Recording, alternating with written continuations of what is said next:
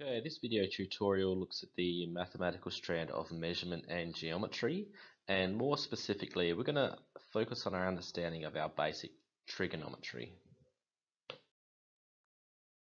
So some words you're going to need to know for this video tutorial are, first of all, the hypotenuse. Now the hypotenuse, if you don't know already, is the longest side of any triangle. So in this particular case, this is the hypotenuse here, okay? And a little trick to remember is that the hypotenuse is always opposite the right angle in a right angle triangle. Okay, so it's always the side that's opposite the right angle. The next thing you're going to need to know is, I'm going to skip ahead here and talk about the sine theta. Okay, the Greek sine theta, it's used to represent angles. In this particular case, there's our theta, we're looking at this particular angle. So when we label a triangle with opposite or adjacent, that's in relation to where the theta is, or to where the angle is that we're talking about.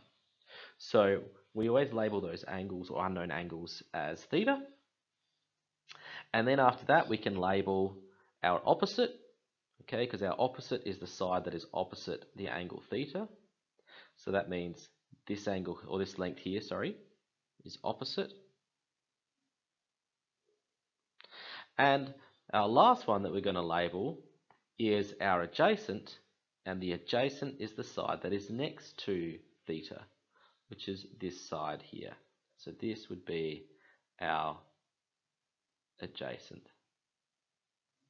Now, if, for example, theta was then put up here instead, okay, then the opposite and the adjacent would switch, but the hypotenuse would stay exactly the same. Okay, so these are some equations that you're going to need to know when we're looking at problem solving with trigonometry. Now, on your scientific calculator, you're going to have these three buttons. Okay, at the top here, sine, cos, and tan.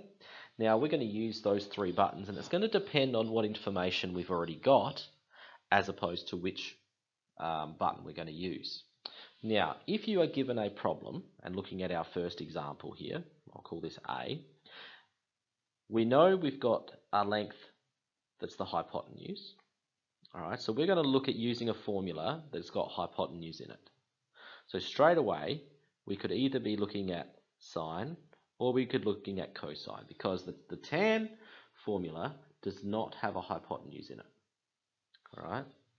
Now, we also know that the length opposite theta, okay, is the opposite. So we're actually looking for a formula that has the opposite and the hypotenuse in it.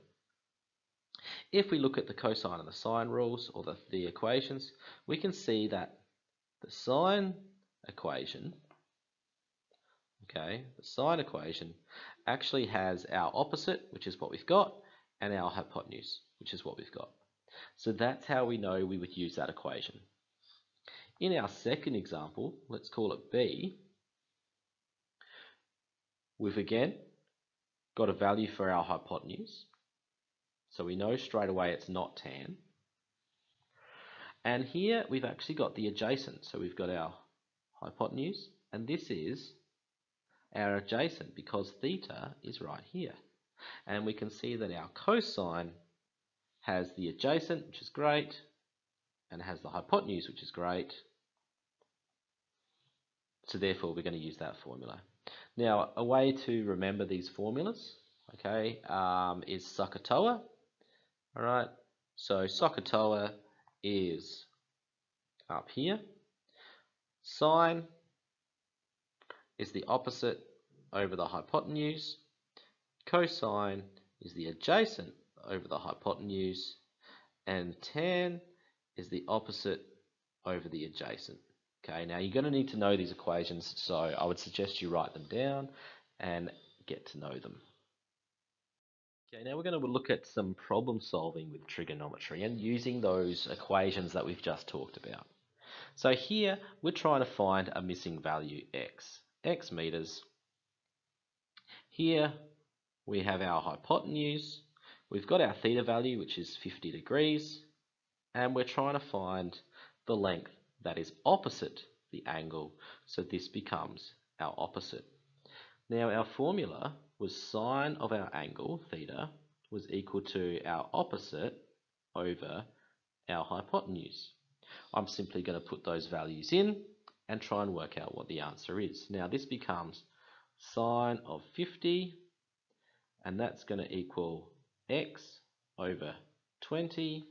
If I wanted to rearrange this formula, I could just multiply both sides by by 20, and I would get, not a 5, sine 50 multiplied by 20 would give me my x value. I simply put that into a calculator, and my answer for x would be 15.32 meters. Here's another example of where we're trying to find the missing length. Now we've got our theta value, which is 25 degrees, and we've got our opposite value, which is 12 meters, but our x is actually our adjacent. So in this particular case, we don't have a hypotenuse. All right? And when we don't have a hypotenuse, we use the formula of tan theta. Tan is the opposite over the adjacent. In this particular case, tan of 25 is equal to 12 over x. Now if I wanted to rearrange this, I could multiply both sides by x, and I would get tan 25 x equals 12. Then I could divide both sides by tan 25, and then that would leave me with x equals 12 over tan 25, and therefore I'd simply put that into my calculator. 12 divided by and that would give me an x value of 25.73 meters. Okay, when we're trying to find missing angles, we are still again going to be using these buttons, but we're actually going to be using the second function. Okay, the second function of those buttons, or the shift of those buttons, because instead of using sine, cos and tan, we're actually going to be using sine to the -1, cosine to the -1, and tan to the -1. So in this particular case, we still use our formulas, but it's just a slight tweak in what we do. So here, straight away, I can tell we've got our hypotenuse and we've got our adjacent. Okay, so I know I'm going to be using cosine. So the cosine of theta is equal to the adjacent over the hypotenuse. I put in the formulas that the values I've got. Cosine of x is equal to 30 over 50. Work out what 30 over 50 is. So the cosine of x is equal to 0.6. Then I simply use the second function of my calculator, and that allows me to work out that x is actually 53.13 degrees. Okay, we've now got some practice questions that I'd like you to have a go at. Please feel free to pause the video when the questions come up, have a go at them, and continue on when you think you've got the right answer, and we'll see how you went. Okay, so as stated, here are the practice questions to find some missing lengths. Please feel free to pause the video, and when you think you've got the answers, continue the video. We'll see how you went. And here's a practice question to find a missing angle of a triangle. So again, remember, this is your second function button. Good luck, and when you think you've got the answer, continue on, and we'll go through the answers to see how you went. Okay, so let's see how you went in the first question.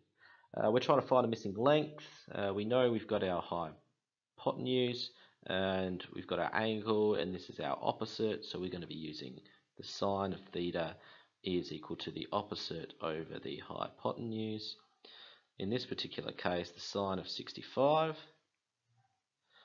might rub that out, make it actually look like 65. Sine of 65 is equal to x over 5. Essentially all I'm going to do is multiply both sides by 5 to get my x by itself. So the sine of 65 multiplied by x, multiplied by 5 gives me 4.53. So therefore x is going to equal 4.53 meters. In our second example, we've got our hypotenuse, we're trying to find the adjacent, we've got our theta, so we know straight away, that's a really bad right angle in that triangle, isn't it?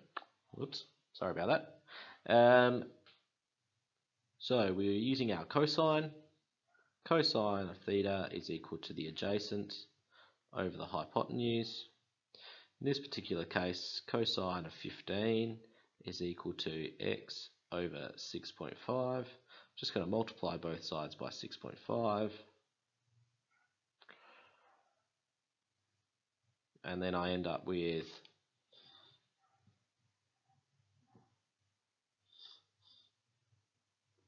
an answer of 6.28 equaling x. Therefore, x equals 6.28 meters. Okay, so with this last one, we had to find the missing angle theta. We've got our hypotenuse and we've got the opposite, so we're going to use sine. Sine of theta is the opposite over the adjacent. Sine of x is equal to 3.5 over 5. I'm going to essentially use my second function.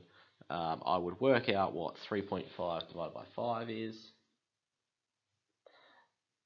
That's going to give me 0.7. So second function sine 0.7. X therefore is going to be 44.4 degrees.